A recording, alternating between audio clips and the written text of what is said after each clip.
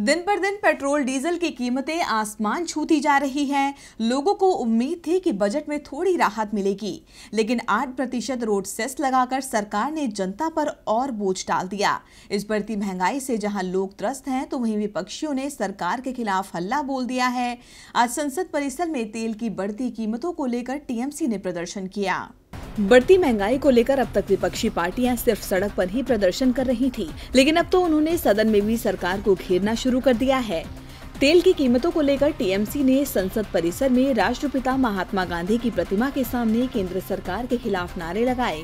TMC के नेताओं ने कहा कि ये सरकार जनता को महंगाई के बोझ के तले दबाना चाहती है।